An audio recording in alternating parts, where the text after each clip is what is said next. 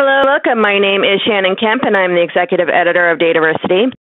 We would like to thank you for joining the current 2014 installment of the monthly DATAVERSITY webinar series, Real World Data Governance with Bob Seiner. Today, Bob will be discussing data governance and metadata best practice. Just a couple of points to get us started. Due to the large number of people that attend these sessions, you will be muted during the webinar. For questions, we will be collecting them via the Q&A in the bottom right-hand corner of your screen, or if you like to tweet, we encourage you to share highlights or questions via Twitter using hashtag RWDG.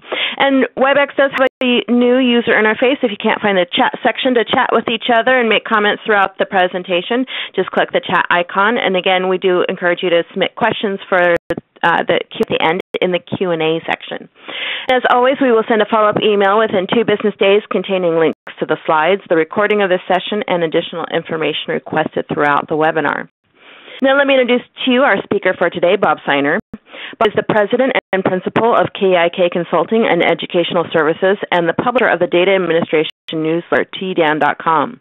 Bob has been a recipient of the Damon Professional Award for significant and demonstrable contributions to the data management industry. Bob specializes in non-invasive data governance, data stewardship, and metadata management solutions. Bob will also be speaking at our upcoming Data Governance Financial Conference happening September 29th through 30th in Jersey City. I will be there as well. Hope to see some of you there. And with that, I will give the floor to Bob to introduce today's webinar and get started. Hello and welcome. Thank you very much, Shannon. Thank you, everybody, for taking time to attend this webinar, whether it's live or via the recording that Shannon sends out. This is one of my favorite webinars to do, actually, the one that we talk about best practice. And sometimes we talk about data governance best practice, but also want to incorporate metadata best practice into this session. So this won one of the more popular sessions at one of the recent data governance conferences. It's a DATAVERSITY and DevTech International event. And like Shannon said, in a couple of weeks, we'll be doing a conference in Jersey City, the Data Governance Financial Industry Conference. So let you know before we got started here about the upcoming webinars, Governance Risk and Compliance in October, Selecting the Right Data Governance Approach in November, and then Big Data Governance, one of the hot topics of the day, in December, what is and why it's necessary, and certainly have some opinions on that and people talk about data governance and big data and whether or not there is a special thing called data governance. So we'll talk on that in the month of December. I wanted to share with you real quickly. I know I've been talking about it for months, and finally it's here. September 1st finally came and went, and my book on non-invasive data governance, The Path of Least Resistance and Greatest Success, is now available through Amazon, and I'm in the top 500,000 books. The data governance book is not going to be a bestseller, but it's good to know that there's some interest out there in the non-invasive approach to data governance. Also wanted to let you know that the KIKconsulting.com website has been revised by my nephew, who is very skilled at that. However, there are some changes that are still being made, so please take a visit to KIKconsulting.com if you get a chance, if you want to learn more about non-invasive data governance. As Shannon mentioned, the Data Governance Finance Conference is coming up in Jersey City in September, and then the week after that, I'll actually be speaking at the DATAVERSITY event, Enterprise DATAVERSITY in Chicago, Illinois. I'll be speaking on the 8th of October on a couple different metadata-related subjects. So if this is a subject that's of interest to you, that should be a very interesting event. Should be a well-attended, hopefully, event of some people. There will be a lot of discussion, and it's going to be more tutorial-based than kind of the individual hour sessions that you've seen at a lot of the other conferences. Somebody asked early on what the agenda for the session was. The agenda's changed a little bit. There's some things that when I started to kind of revise an existing presentation on data governance best practices that needed to be spoken about. So one of the things that I'll talk about right out of the gate is between data governance and metadata. And I have given presentations at some of the DATAVERSITY events regarding data and data governance being a two-way street. The fact is that if you're doing data governance, that some of that information, some of the metadata that you really need need to run your business is going to be a byproduct of data governance. And then the metadata itself also needs to be governed. So we'll talk a little bit more about that as we go through this. We'll talk about when it comes to determining what is best practice, whether it's best practice around data governance or metadata or business intelligence, what are the criteria that we can use to determine if something is best practice? I actually had a client stop recently in a presentation of the best practices to some senior management, say what those criteria are really important. So we'll talk about those two important criteria to determine whether or not something is best practice, and then talk about best practices for creating best practices. We'll talk about best practices for demonstrating value, best practices for roles and responsibilities, and then applying governance and metadata in our daily life and getting metadata and data governance part of what we do on a daily basis, basically.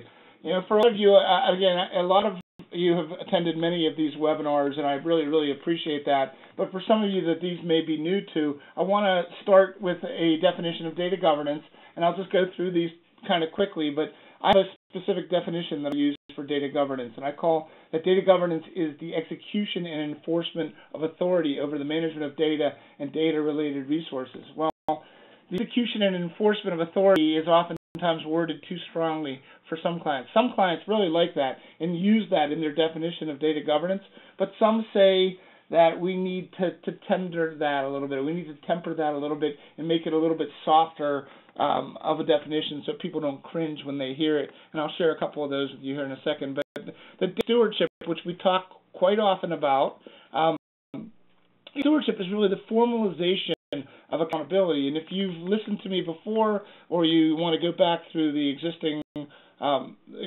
version of the different webinars from previous months, you'll know that I have a specific thought process around data stewardship. In my opinion, everybody in the organization that has a responsibility for data, that either defines or produces or uses data in their daily job, they're a steward, whether they like it or not. It's not kind of an opt-in, opt-out type of thing. It's if that person in the organization has a relationship to the data of defining, producing, or using the data, we need to formalize their accountability. We need to know who they are.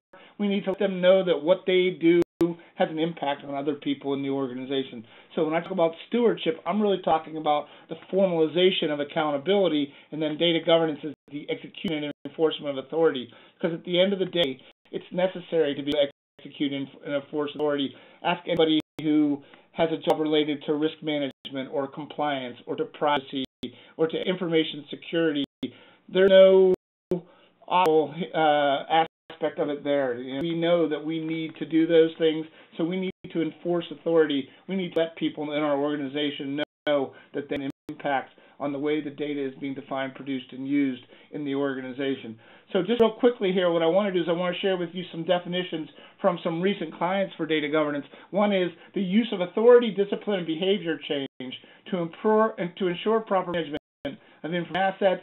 And again, that's a softer definition, but it says the same thing. It says that we're using authority, we're using discipline, and we're using behavior change to manage our information assets.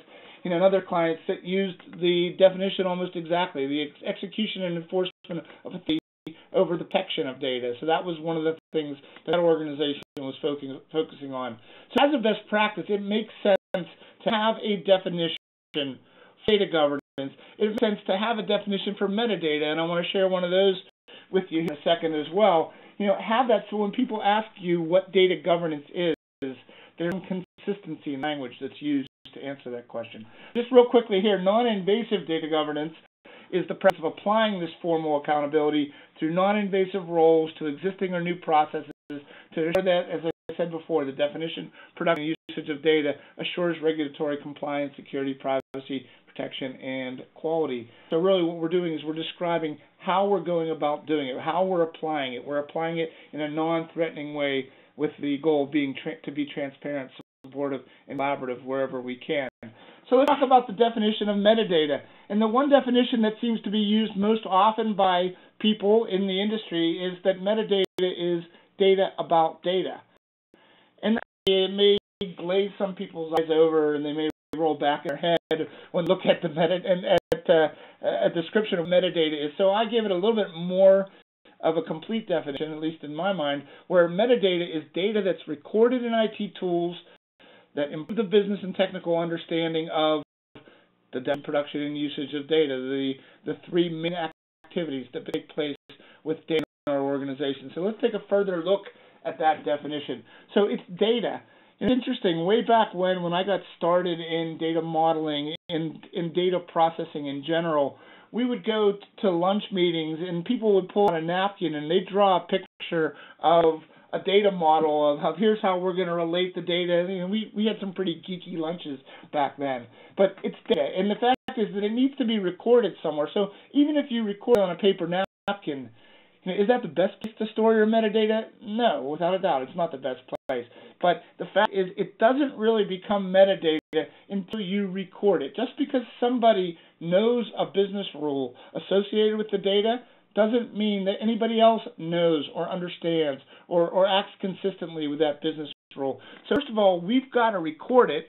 We've got to record it somewhere, whether it's in an IT tool, like a data modeling tool, like an ETL tool, like a data reporting tool, or whether it's in a spreadsheet or a Word document or a SharePoint document or something like that. It needs to be recorded somewhere. It needs to be organized. It needs to be categorized, but it needs to be recorded. That's the first, the most important thing, because the knowledge about the data about the data really doesn't become helpful until it's recorded somewhere. And the idea is that it's not just a technical tool, that it improves both the business and the technical understanding of the data, understanding of how it's defined, how it's produced, and how it's used. So yes, we can start with the definition of metadata being data about data, but my suggestion is that we take it a little bit further and we take a look at what best practices about where we record that information, how we make it available to the business, how we use it to help people to define, produce, and use data better in their organization. So there we go. So when we're going to start with best practices, why don't we start with best practices as to how we should present data governance and metadata to the organization. A lot of organizations sell data governance as being this huge, expensive, time-consuming, invasive type of ordeal. The same thing is true with metadata. But if you take a look at it, most organizations are already governing their data to some degree.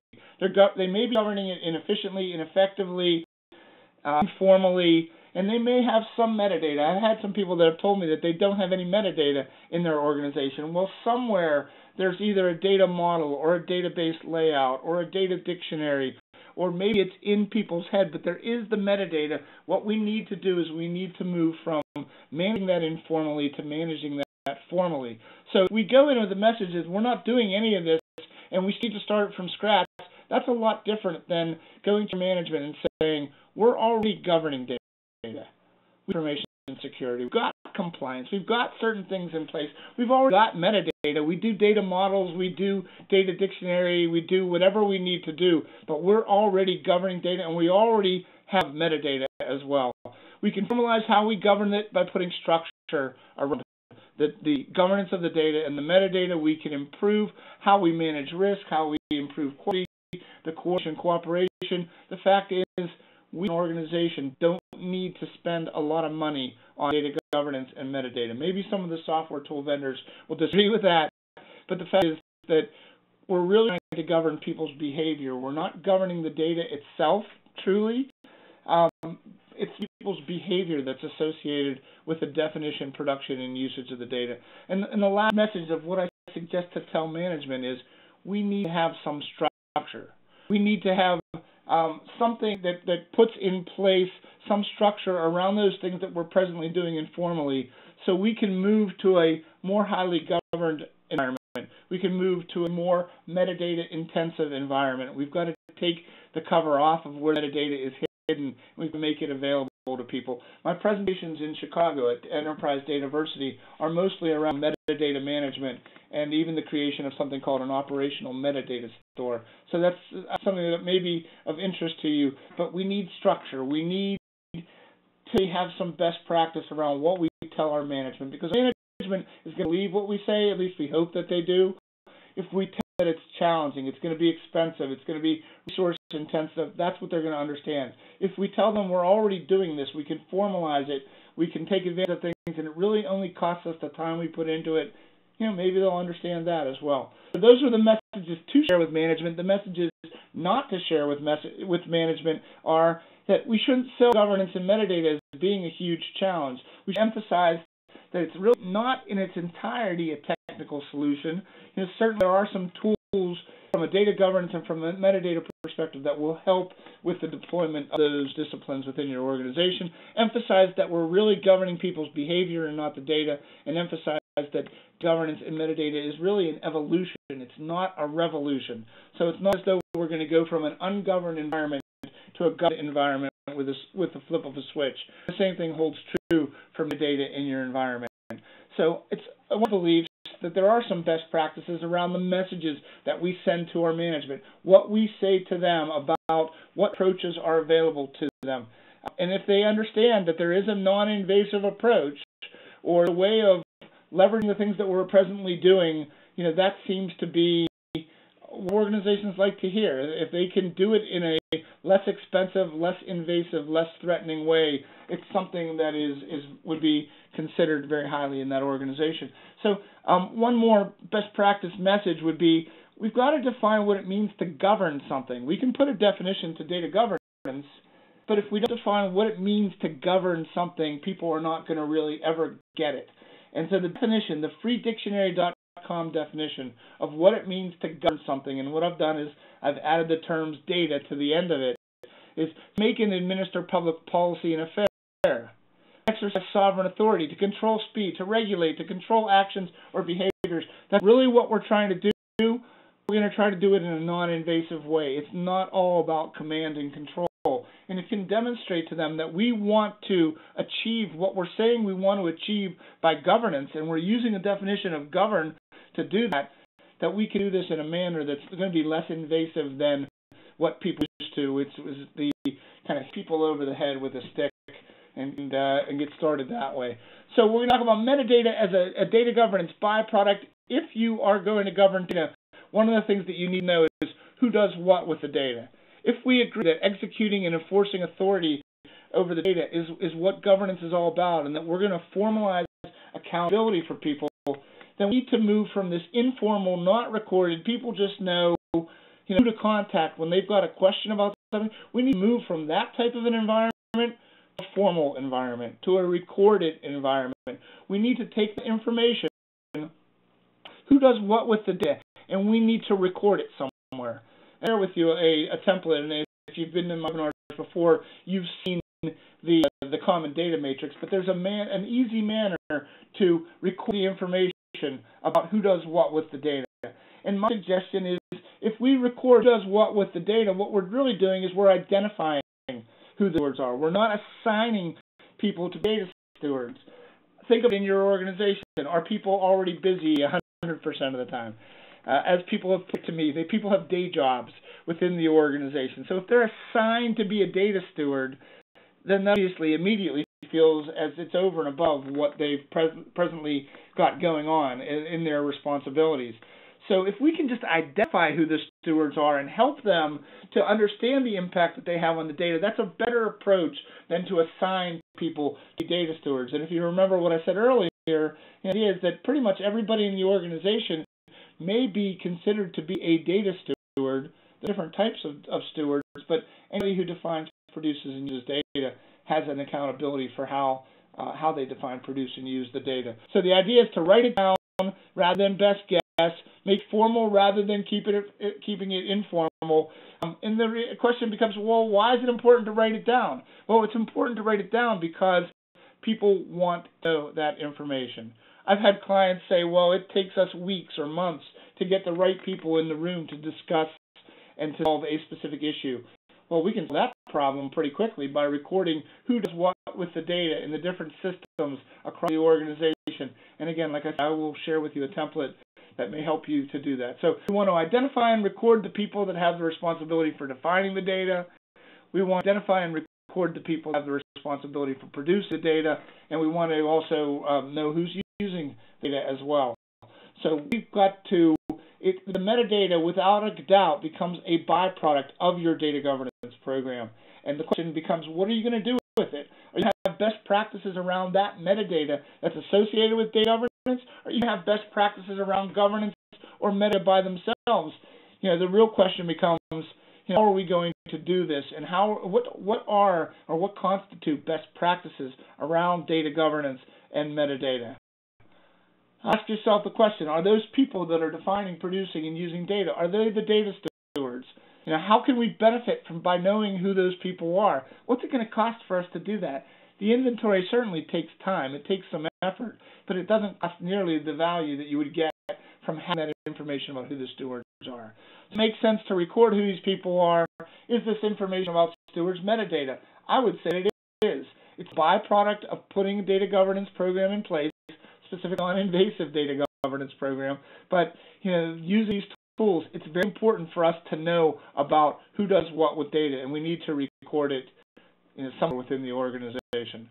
So let's talk about metadata stewards. So we talk about data stewards as being any person in the organization that find, produce, or use data. Well, how about metadata? Metadata stewards. If metadata is a type of data, it is going to govern itself. We need to identify the people who have the responsibility for defining, producing, and using the metadata as part of their job function. So people that define metadata is necessary, people that produce the metadata and enter it into the tools or enter it into the spreadsheets or to the dictionary, people that use metadata, we need to know who these people are. So we may want to create a common data matrix just for the metadata stewards so that we can make certain that the metadata is being recorded when it needs to be recorded, that it's being produced, it's being made available to people that can get value from it. So we know how that metadata is defined, produced, and used, and we must govern to that. People must be held formally accountable for metadata actions. And the truth is, if you take this slide and you replace the word metadata with data, it's a definition of what a data steward is. So what we're talking about here is a data steward specifically for the metadata itself. And the metadata that's the byproduct of the governance program needs to be stewarded by somebody. It needs to be governed by somebody. And typically that's the data governance team that has the responsibility for capturing this information and making certain that it's available or made available to people within the organization. So what I'll talk to you a little bit more about here is the best practices for creating best practices. And that may sound somewhat redundant, but I assure you that it's not. And so typically what I suggest to organizations is they start by defining a limited set of best practice for their organization in relationship to governance, in relationship to metadata. And what I'm going to do is, rather than share with you kind of general list of best practices, in this webinar, what I'm going to do is I'm going to share with you on the next couple pages some specific examples of what some organizations have selected to be best practice around data governance and metadata. So what these organizations are doing is they're defining the basis and the guideline for behavior to deliver both their data governance and metadata programs. And they start by defining that limited series of best practices. Then when they have the best practices, first thing we do is define why is that best practice for the organization. What is the organization doing presently that they can leverage to support best practice, but then where's the opportunity to improve? So rather than calling them strengths and weaknesses, my suggestion is that we look at, well, what are we already doing that we can use to support this best practice around governance, around metadata, and then where there are opportunities to improve, what's the risk, or the gap between what we're doing presently and what we say we want to be doing in the best practice, and what are the risks that are associated with that. So typically, that is what constitutes a best practice assessment for most organizations, is find the best practices and that's where the organization is in comparison to them, and then build some recommendations as to some next steps. So I talked a little bit earlier about these two very important criteria for whether or not something is best practice to an organization. The first one is that the question, is the statement of best practice practical, doable, and will it add value? And I would tell you that you want to be able to answer that question, yes. So if the statement is practical and doable and it will add value to achieve that best practice, then I would consider that to pass that first criteria for determining whether or not something is best practice. And the second one, and probably even the more important one, is that is the program going to be at risk if that practice is not achieved. So if we don't achieve what we define as being best practice around data governance and metadata, are going to be at risk. And I would venture to say that the answer to that question should be yes as well. So if we use those two criteria to balance up against each of the best practices, we can pretty much say we know that we can achieve it, and we know that we're going to be at risk if we don't achieve it. So maybe that would be something that we would want to consider to be best practice in our organization. So before that, I'm going to share with you some different best practices from organizations, and you're going to see some consistencies from one to the next. So the first one is from an insurance company, that the best practice is there's a high level of senior management support, sponsorship, and understanding of the activities of the data governance team or of the metadata team, or both the data governance and metadata team. But the question is, can we get senior management beyond supporting and sponsoring the activity, get them to understand exactly what we are going to do to achieve the goal of having a governance and metadata program in place?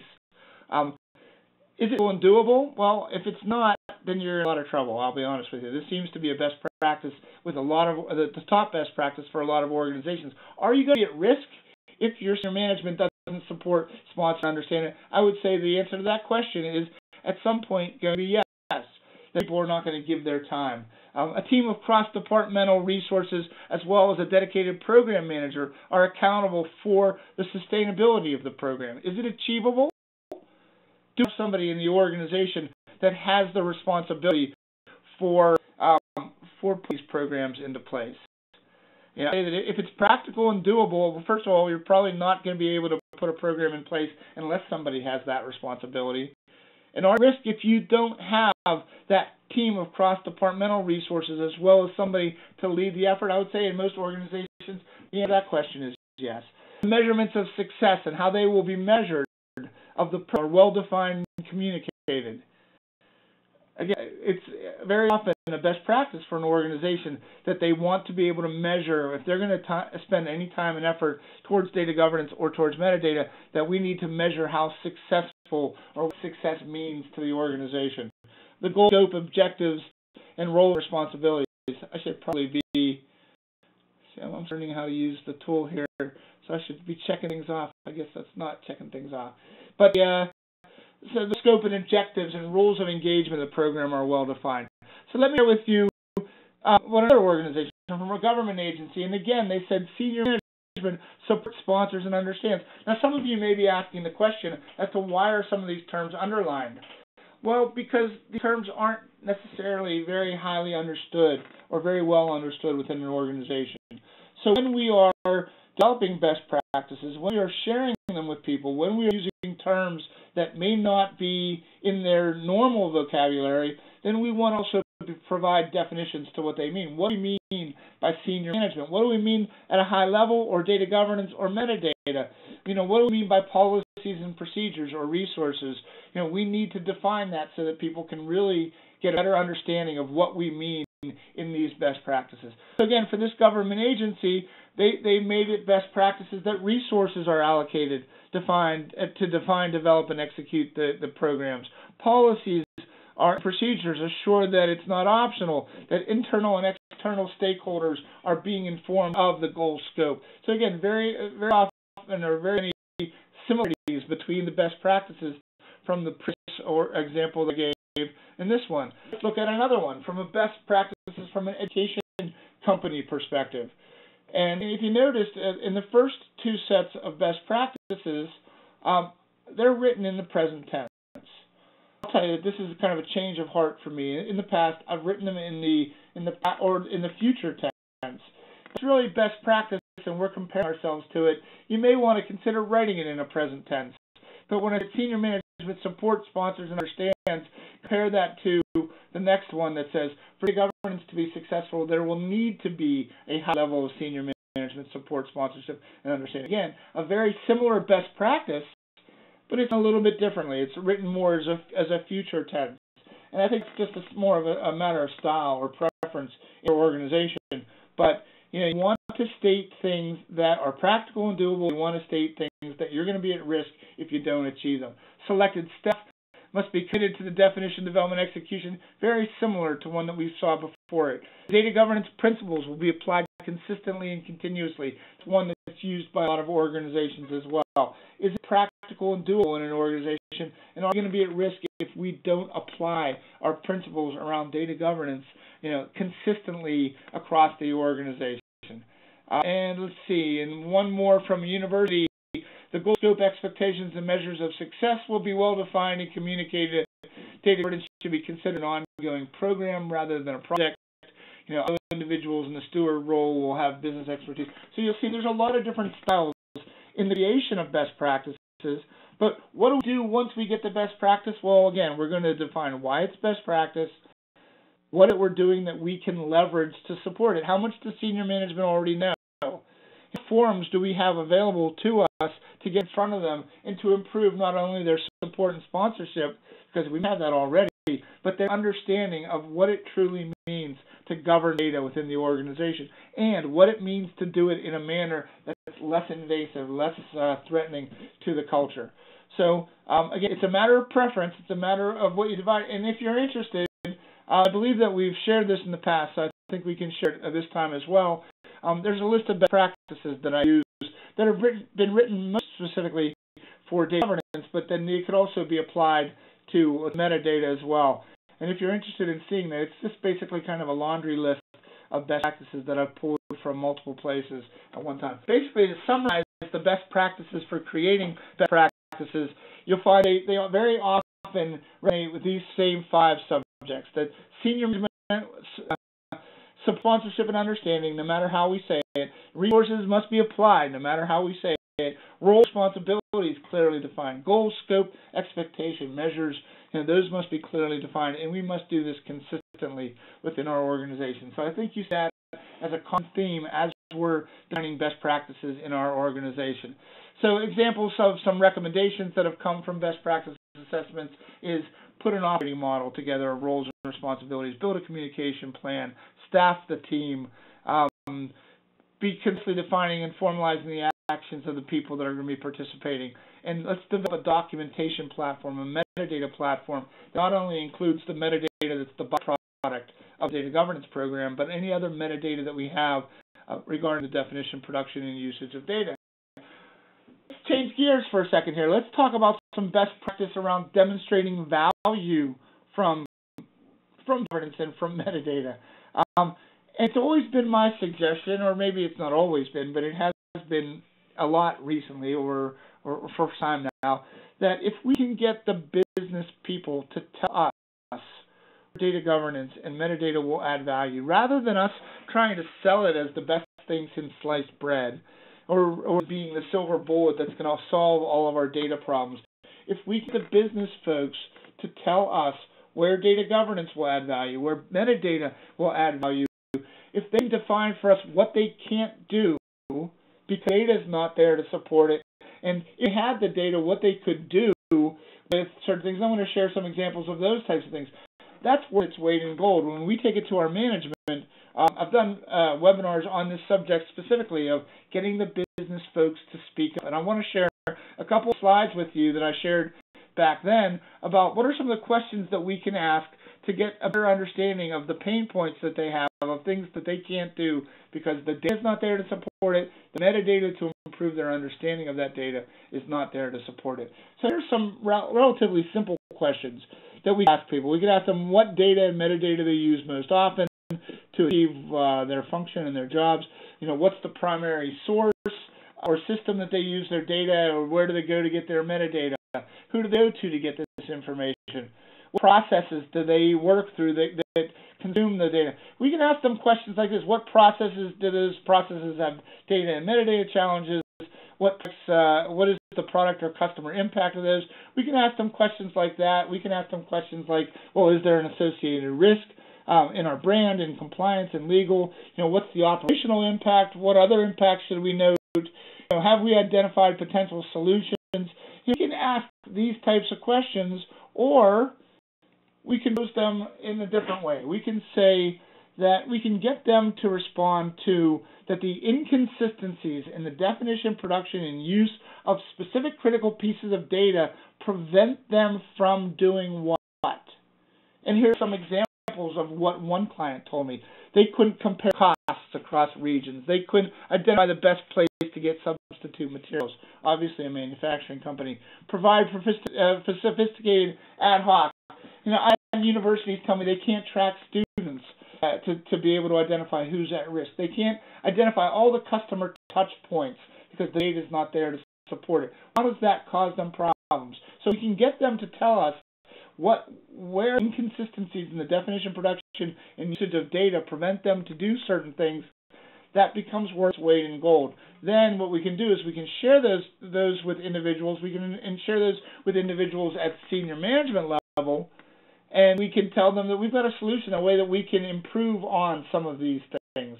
But it's not us selling the virtues of governance and metadata. It's the business telling us what they can't do because data and metadata isn't there to support it.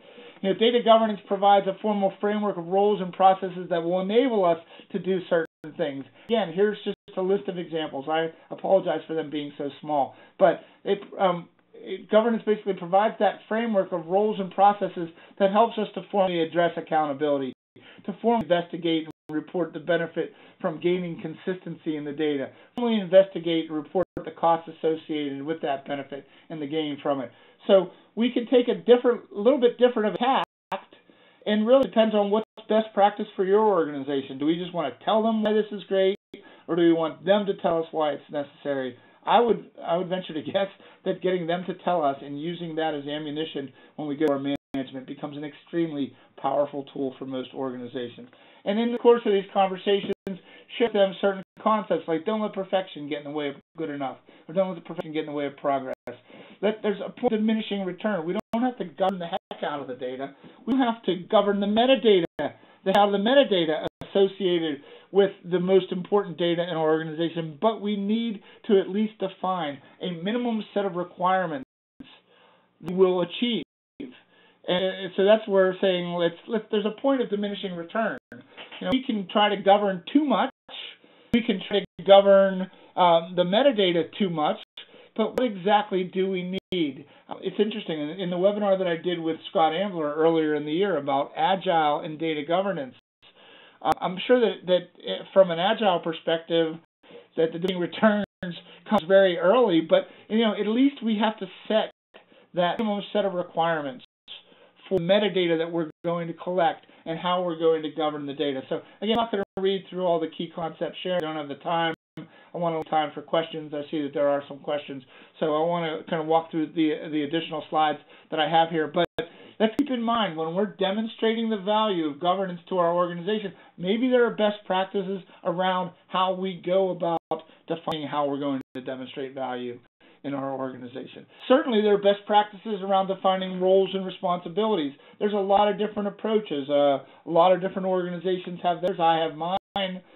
In the non-invasive approach to roles and responsibilities, as I mentioned earlier, I suggest that we identify people into roles rather than assigning them into roles. We leverage existing responsibility where we can, as compared to a command and control approach, which you're going to assign people into roles. Hey, I don't care how the heck busy you are. You're now a steward of this, and we're going to give you these responsibilities. It feels a lot different than if you identify somebody into the role, and say that really what we're doing is we're not changing your responsibilities. We're just helping you to be better accountable and to follow the rules associated with the data. So there's a big difference in the feel, a non-invasive approach versus a command and control approach. And then the real extreme is the 2x4 approach. Data governance is not optional. People will need to make time. Let's pull out a 2x4, smack people in the head and tell them that it really doesn't matter what they're doing. They need to steward the data well. Well, that's a lot more invasive than the idea of identifying and recognizing people for relationship to the data and helping them out. So real quickly here, the different roles and responsibilities in most organizations, when they're defining roles and responsibilities around data governance, there's executive level, strategic level, tactical, operational, support levels. And a lot of that is represented in this diagram right here, the one I use fairly regularly to define the operating model of roles and responsibilities. I've done complete webinars on this, and I don't intend to spend the amount of time on it that is really necessary to define this, but we need to follow best practice when we're defining roles around governance, when we're running and defining roles around capturing the metadata, making the metadata available, using the metadata. And oftentimes, people look at the diagram and they say, wow, it's really bureaucratic. There's a lot of different levels, until we can add those things on the outskirts of the diagram and say, well, you know what, our data governance partners, they already exist. We've got regulatory compliance, we've got PMO, we've got IT, we've got a team of people that have responsibility for data governance, we've got executive leadership, we've got, maybe there's something that we can leverage as a data governance council.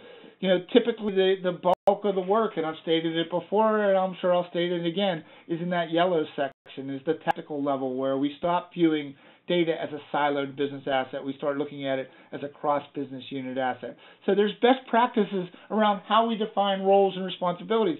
There's best practices around how we define data stewards. Are they everybody, or are they just specific people? Now, I've been in organizations where they pointed at 6 people and said, okay, well, these are our data stewards.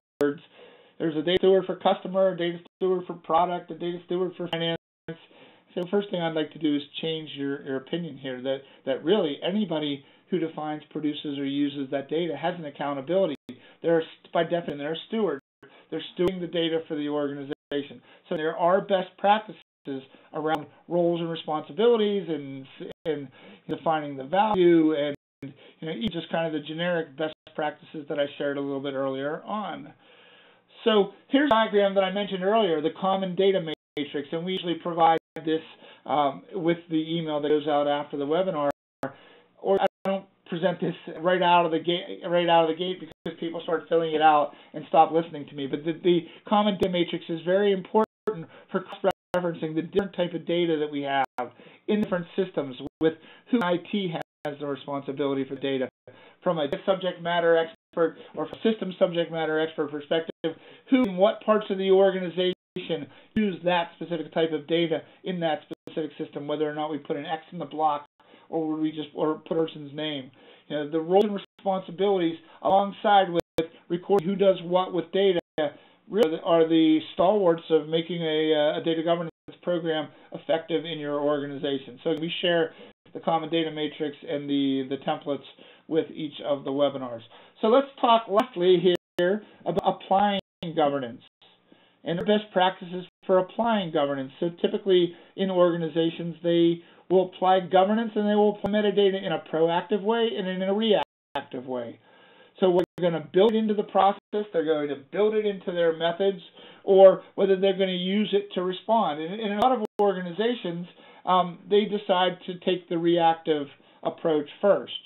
In fact, with one of the organizations I'm working with now, they've decided that they want to be reactive in how they're going to apply governance and metadata in their organization. But as they define process for being reactive, they've now built it into their methodology. So there's a little bit of proactive nature in it as well. I wanted them also to understand that when you're proactive, when you build it into your, for example, system development methodology, that you're going to identify problems that have to kick you into reactive mode as well. So the best idea here and the best practice around applying governance and metadata is to build it into the process. So rather than redefining the processes, my suggestion is let's overlay the roles and responsibilities over the methodology, over the workflow. One of my pet peeves, I talk about it fairly regularly, is that people call things data governance processes. I like that term. I think that any process is governed, but just by the fact that it is a process that we know who gets involved in what step of the process, don't call things data governance processes, because it's implying that we're doing this process because we have governance. Well, your information security processes aren't in place because you have governance. It's because you have information security. Your risk management processes aren't in place because of governance. It's because we need to manage risk. So what we're going to do is overlay roles and responsibilities over existing methodologies and workflows wherever we can, and we're going to do it in a non-invasive way. So, for example, if we have a system development lifecycle methodology or an application development lifecycle methodology, data development, database development, whatever you want to call it.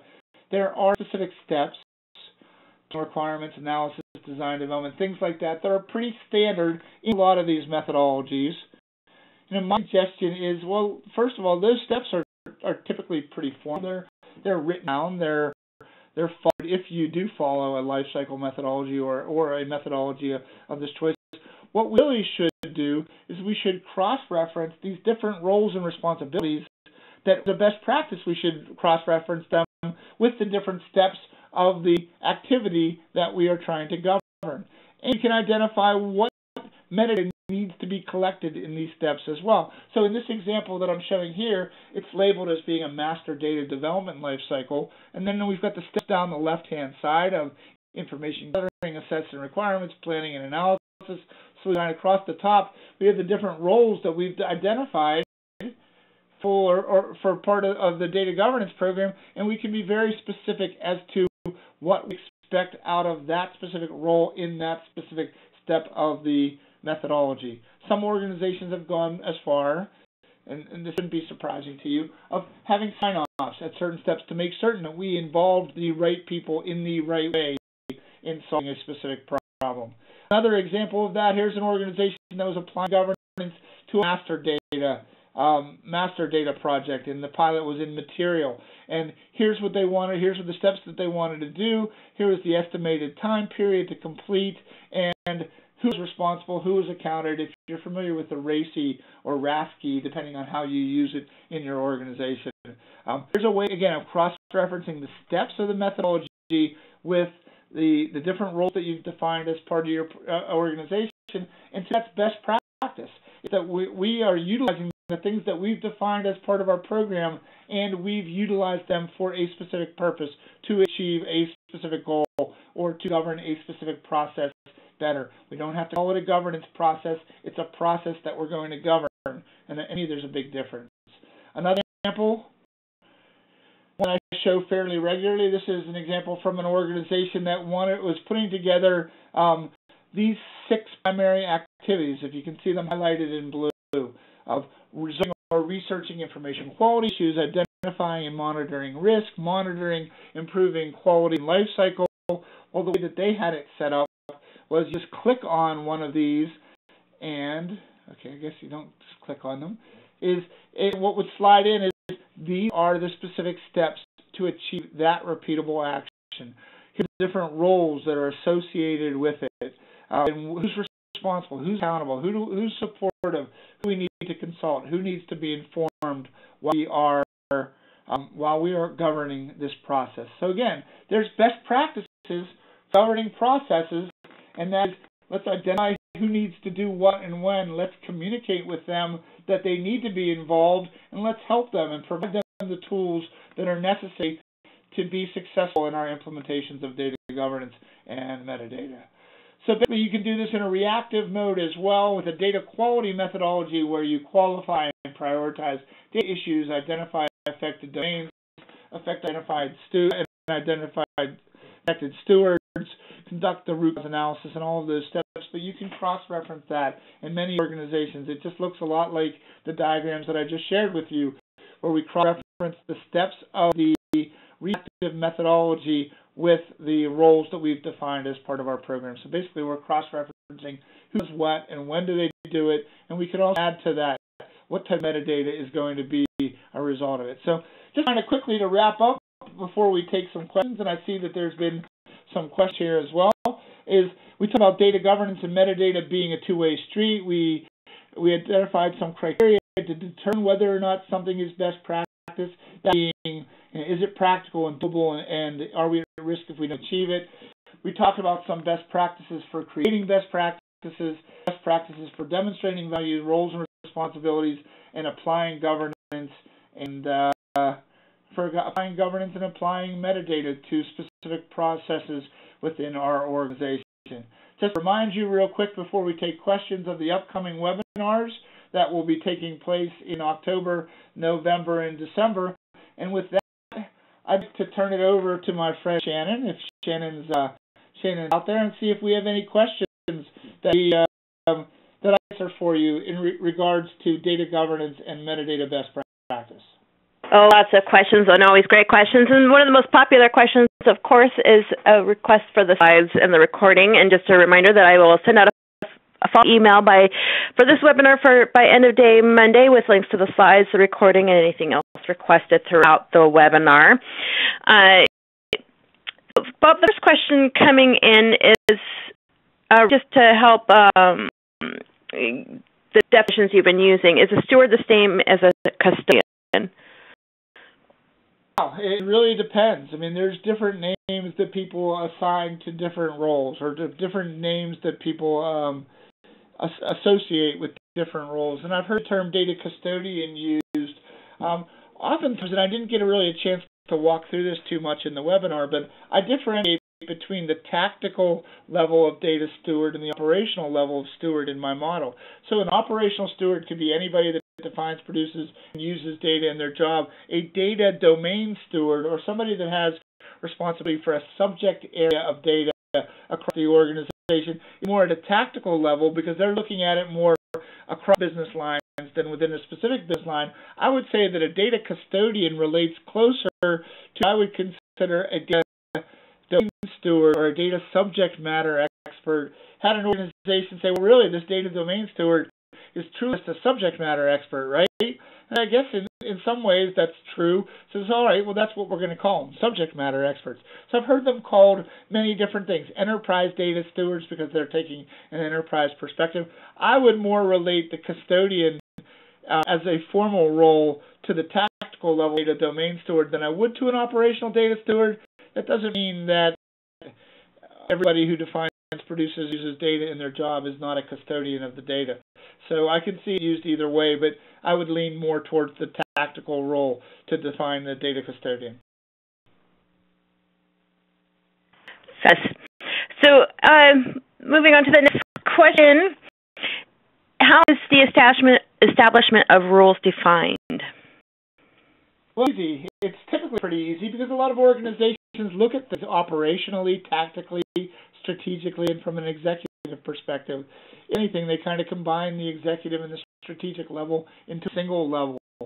So if we define roles and responsibilities, first of all, we want to make certain that at an operational level, we identify people that touch the data, that are stakeholders in the data, that we understand how they touch the data, and we know who they are, so we can help them to govern the data better.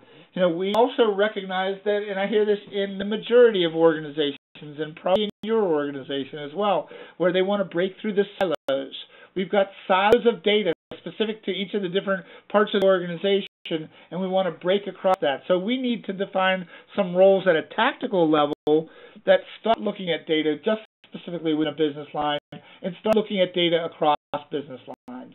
So that's the kind of the tactical view. The strategic and the enterprise view, somebody needs to be the ultimate authority. Somebody needs to make decisions. Somebody needs to say this is important and that we're going to follow in on it. So from an operational, tactical, and strategic perspective, that's how I typically go about defining roles and responsibilities when it comes to governance more specifically, but also to metadata as well. But not only are there operational, tactical, and strategic, there's also support roles. You know, typically I get the question that they want to know their data governance should reside in business or in IT, and I answer that question yes, that it needs to reside in business and in IT. And there is certainly a supportive role for IT. There's a supportive role for the data governance team. So look at things as operational, tactical, strategic, and then supporting, and that basically is represented in that period diagram of how I define roles around governance from organizations. Going back to your conversation about the napkin and using the napkin, we have a comment that says, I think napkins are valid IT tools, especially bar napkins. I think that many people would agree with that. And from the same time, a question came in about how information about data. How about information about data? Well, no, it's interesting. You know, a lot of organizations are moving to packaged environment. Well, first let me address the top of the napkin. They don't keep very well, especially if you spill some beer on it or you get a coffee ring on it. So not necessarily the prescribed approach for capturing your metadata. But, information about data, that can be information in your data modeling tool. It can be information in an industry standard for a specific piece of data and what the acceptable values are. Wherever there's information about data, where we move data from one place to another, and what sharing rules associated with it, those are all metadata. How we produce that metadata, how we use that metadata, what are the rules associated. So any information, it's pretty amazing that any information we have is information about our data, how we can use it, how are we restricted in its use, what are the privacy rules, what are the financial regulatory rules around this data, what's the quality of the data, how many different times do we have this data defined, and in how many different ways, what's the flavor of the month. Had an organization that wanted to compare, to define something as a renewal date for a policy. Renewal, it was determined to be a renewal if it followed a specific business rule. Well, you know what? There were 5 different versions, 5 different flavors of renewal, of determining whether or not something was a renewal versus new business for the organization. Any information that we have about data could be considered metadata. We can go too far and we can collect too much that nobody's going to use, but if we define metadata requirements and we understand what metadata it is, what information is their term to use, what information about the data do they need to help them to do their job better. Those are typically the approaches I define for identifying, what information about the data is important to us. And it's really not that difficult to do when you kind of link to definition metadata, production metadata, and usage metadata. It's a pretty simple way of looking at things.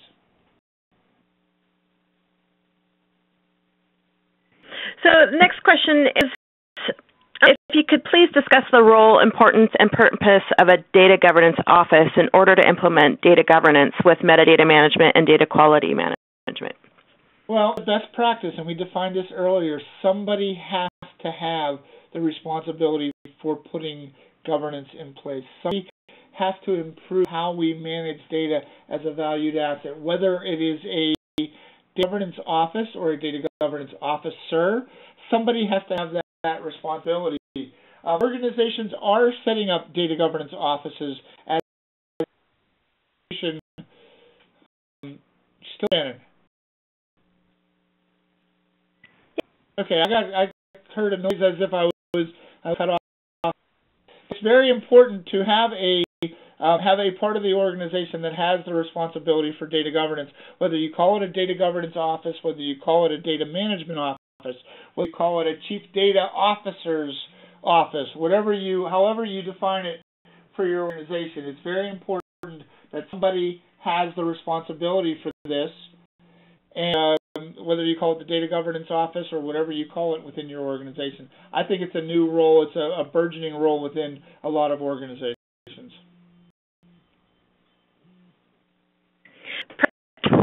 So, my answers are perfect. I don't know if they're perfect, but they're hopefully they're good enough for the cause. Absolutely. So Claire, I'd like to hear more about the role of data policies in the metadata effort. How is it best to develop new data policies via governance and then help enforce them via metadata? So, policies. So we actually did a webinar on this not too long ago on data governance policies. So please look it up and see the old versions of it. Policies can be very important to some organizations if you're a policy-driven organization. To have a policy around governance that states that we're going to manage data as an asset, that we're going to have clearly defined accountability, that we're going to follow the rules and regulations that are given to us, and that we're going to be consistent in the manner that we do it. I've seen organizations create policies around that. I've seen organizations say that we're going to have a policy around what metadata we collect. Less of those than I've seen around just data governance policy in general. But it really depends on your organization whether or not there is need for a policy, and if that's what it takes to get people off the schneid and get them moving, then it's important to have a policy. But otherwise, I'm only really an advocate of creating a policy where a policy is necessary to get people to act. And if it is, then start with a policy. If you get your senior management to sign for it on it, you're better off than most, because it says they understand it, they back you in the steps that you're taking. And it comes back to that very first practice. They support and sponsor you, but do they really understand what the heck it is that we're doing? If we can get them to understand better, then there's a higher likelihood that we're going to be successful in our organization. And for this, all that we have time for today, but one of the great things about this series is Bob will write up the answers to the questions that we have yet to answer, so keep them coming in, and I'll make sure and then get a copy of those to Bob. Bob, thank you so much. Another great presentation from you today, and thanks to all the attendees for such great interaction. We do love all the questions you submitted, and quite a few tweets going out today, which I just love, all the engagement with all of our webinars. Thank you so much, and I hope everyone has a great day. Thank you very much, Shannon, and keep the questions rolling in, and hope to see you next time. Thank you.